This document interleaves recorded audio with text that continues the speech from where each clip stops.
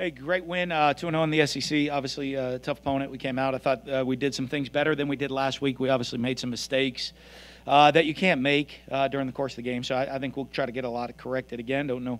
I don't know how well we played today, but you know what? I like our attitude. Our guys come out and perform, and we continue to make plays when we need to make them. And at critical moments of the game, we make the plays we need to make to win. We want to get more better, to be more consistent as we out there and play. I want to thank all the Gator fans that showed up today. Great crowd. Exciting, to be back in the swamp. Exciting to be playing football back in the swamp. And it was a lot of fun out there for us. So that way. So what do you guys got?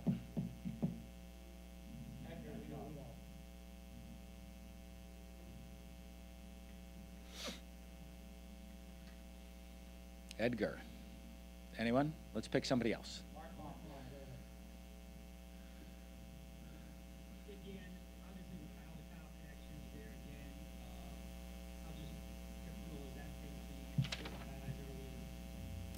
Yeah, it was good. I mean, Kyle had 4 catches today, which was pretty good. Kadarius, we thought we'd get a good matchup there. We got some with good catches. Everybody. I think, Kyle does a good job to me. He made a couple critical errors today, turning the ball over twice. And those were bad mistakes, to be honest with you. But I think when we needed to, he took what they gave us, and we were able to spread the ball around to a bunch of different receivers. So I think that was a real positive, and take advantage of matchups that we had out there on the field, and we did a pretty good job with it.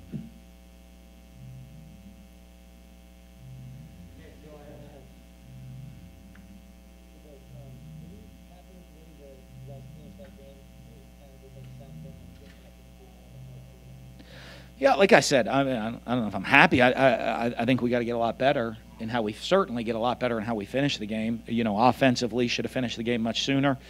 Defensively, have the opportunity to get off the field. And the first time we stopped them, right, was on the last play of the game there. So, we gave up 11 conversions today with get off the field opportunities, whether it's third or fourth down.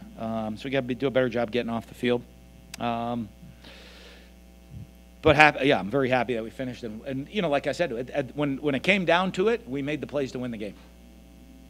Can you put your finger on anything now you see defensively when you talk about getting off the field, whether it's third down or fourth down? Execution, effort. I think we had a couple mistakes out there on the field in some of the calls. I think we still have got to tackle a bit better, and we got to get strained to the ball a little bit better. The attention to detail on all the little things that, we're still catching up on defensively. Hey, Dan, that kind of jumps into my question. What was your assessment of the defense's growth from week 1 to week 2? Well, I thought we did some things much better, obviously, today than we did last week. Obviously, making the plays to get off the field are going to be critical. I think the offense really, though the offense, a lot of that, twice. We gave 2 horrendous turnovers on the plus side of the field.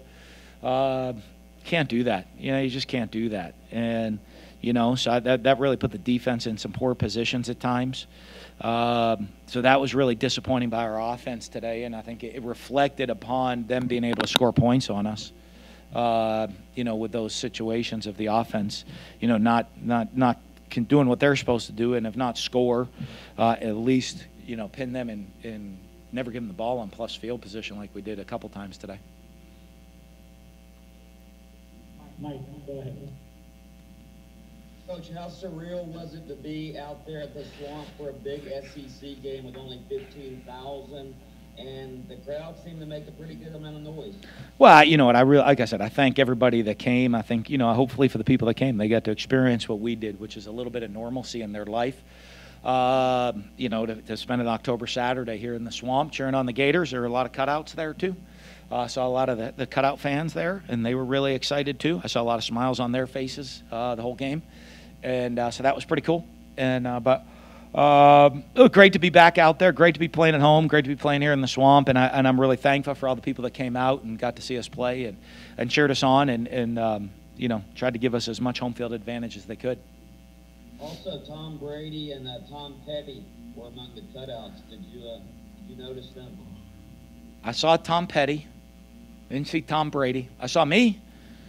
I saw, Tim and Demi Tebow. I saw Charles Howell III. I saw a bunch of some ESPN personalities out there. Lee Corso and some of those guys were out there. So never know who's going to come to a Gator game this year. It's going to be pretty exciting. So was Giselle there or just Tom?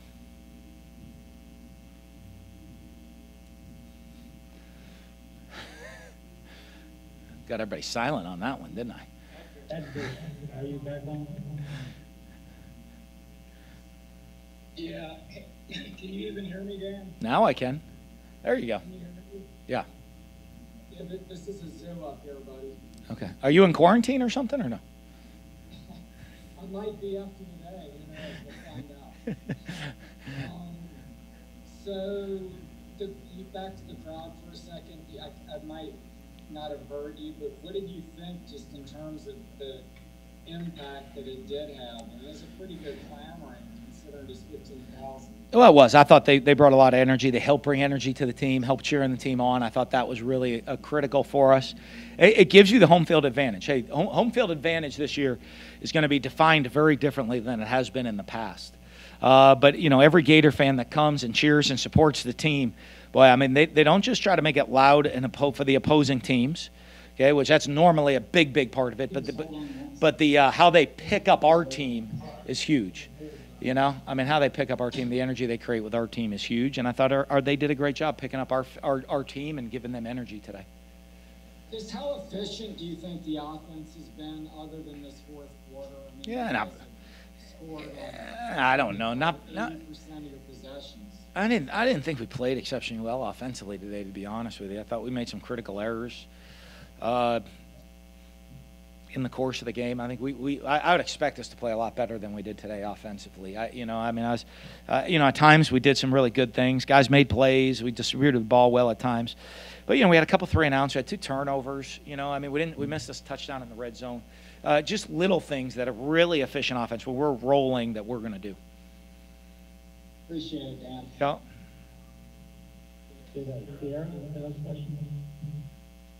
Yes. How exciting was it to see Trent Whittemore, redshirt freshman and Gainesville native, score a touchdown in his first game in Swamp? Well, we've seen it. We see a lot of great things at practice all the time. I'm sure it was even more exciting for him than me. Being a local guy growing up here, growing up as a Gator, to have that opportunity is pretty special. But we've seen him, not just this year, but last year. I mean, he's a guy that finds a way to get open, extremely intelligent football player. We can move him around on the field, and he's got great hands. I think you saw his athletic ability also on not just the touchdown catch, but the big catch over the middle that he made. He's a phenomenal athlete. So, it's good. It's good to see us. As we say, we keep rolling receivers through, getting guys different opportunities to get out there on the field to continue to grow as a team. We're going to need that to create that depth as this season goes on.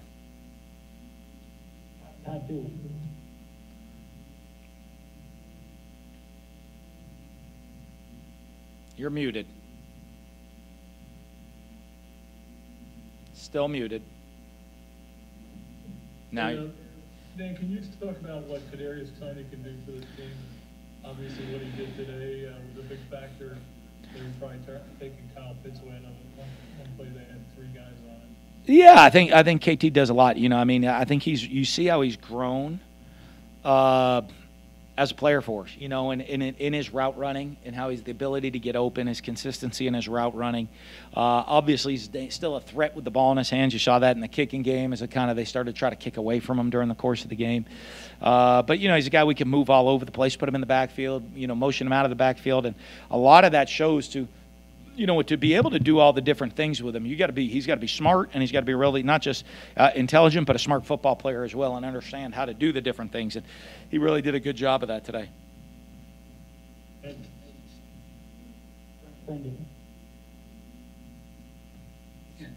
Thanks, Coach. So 9 different players caught passes today. How much does that add to your offense, and how do you manage that? But that's a lot, I guess, because it's, what you look at is, I think people look and say, okay, how are you getting the ball to this guy? How are you getting that ball to that guy? We don't. We call our plays, and we're going to take the matchups they give us. And, I think Kyle understands that, does a good job of that. And, we'll have certain get-it-tos to get guys the ball, but we just want to run our offense and then execute it at a high level and take the best matchups that they're going to give us. And I think by the first game we had 11 different guys who catch us, 9 today. It just shows that, we're not a team that's just force-feeding the ball to one guy. And it shows that we have the depth of the receivers. Let me see this here. 1, 2, 3, 4, 5, 6 different wide receivers with catches. Then people wonder how we have 4 from last year's team going to the NFL, and now we have 6 with catches this year. It's not like we're one of these teams that just throws it to one guy. We're gonna spread the ball around to a lot of different players. And makes it fun for them to know that hey, they get the opportunity to get catches every single game. Thanks, Dan.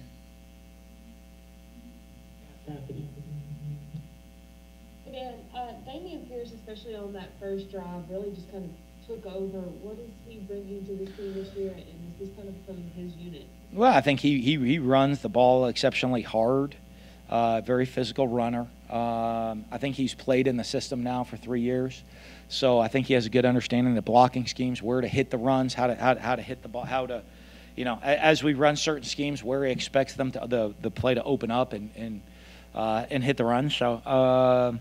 But again, I think you watch us. We roll those guys through too. I don't think he had a catch today, but Naquan Malik had carries and catches. So we're going to keep rolling those running backs through to get different touches for guys. And then you mentioned kind of until things got rolling with the defense. Do you feel like the issues are fundamental or just kind of rust that needs to be shaken off? We'll see. I think it's a lot of. I think it's a yes. It's a combination of a bunch of different things, and it's not one thing that's going to show on one specific play or one thing that's going to show 15 to 20 times during the course of the game. I think, there's a couple different things when you get to execution, when we get to tackling in the open field, when we get to making sure we get lined up properly, and making sure we get 11 guys running the football properly. I think little just combinations of those things. But again, I don't know. I mean, it looks like in this game again another high-scoring game. That's a little bit more high-scoring than what most people are usually used to seeing this time of year. But I think defenses like the reverse this year. Defenses will start catching up as the year keeps moving forward. Thanks, Dan.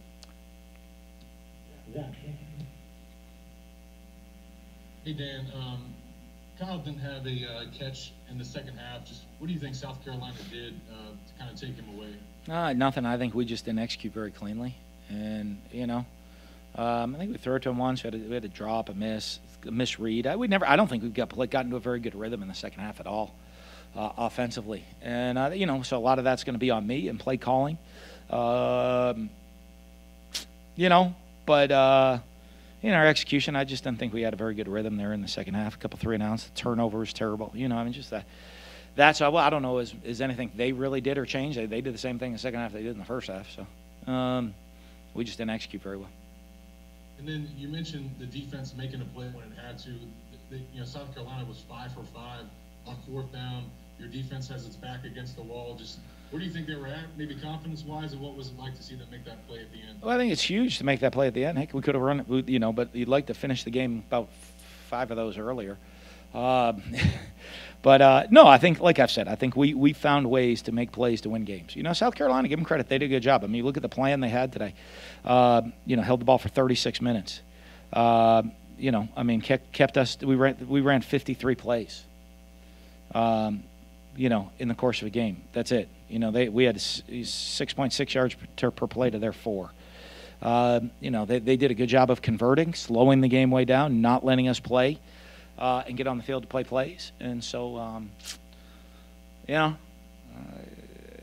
think that's all part of it right there. But the defense playing too many plays, and we got to get conversions to stop to get off the field, and then offense got to execute cleanly. Thanks, Dan. Yeah. Hey Dan, you talked about the sense of normalcy for the fans that came out today. How difficult has it proved to be for these guys to lock in through 2 games, to just lock in for 60 minutes? Well, I mean, we talk about bringing our own energy, bringing our own juice. It's 2020. It is what it is, man. So get used to it, play it, and let's go. So, I don't know. It just is what it is. And, it's not going to change. So we got to continue to do it. I mean, I think there's a great energy from our fans having there. The people that came created as much energy as they can. We're trying to create energy on the sideline for our own guys to play. And I think our guys, you saw, we finished the game. We put, and it's the final plays of the game, we're still playing hard. So it was a pretty good deal. All right, whoever's got the mic there.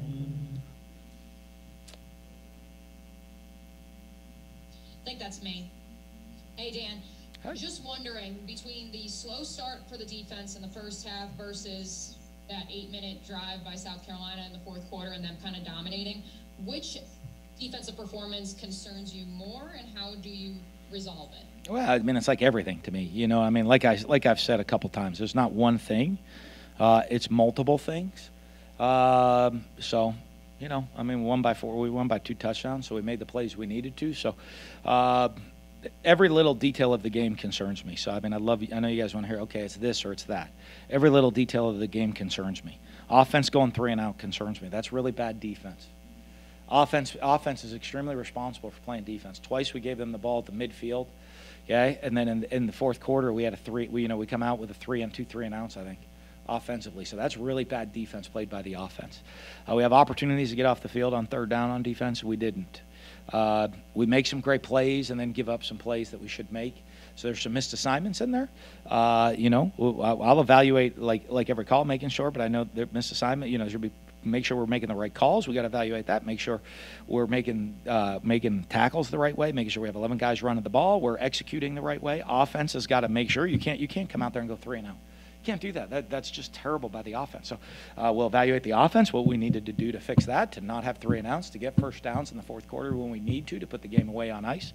All of the above. Every little aspect, every second of that game concerns me about us getting better. But, I don't know I've ever been in a game where every second of the game didn't concern me about improving. So this week's no different than any other week, I don't think. Thanks, Dan. You're welcome. Jen, you guys have done a fantastic job from a COVID standpoint. Is tonight the night where you really got to hold your breath in terms of, like last week, you're 2 hours on the plane ride back with these guys? You can like literally a whole different deal now that they're home and in campus and whatnot. So I told them literally every time they go into a closed building, they need to hold their breath. So we'll hold our breath. No. Our guys have done a great job, and we've been on campus. I gave them weekends off. All that stuff. We were home by 8 o'clock last weekend. I don't know about you. I remember me being in college. I don't want to give up too much, but 8 o'clock was just the start of things when I was in college.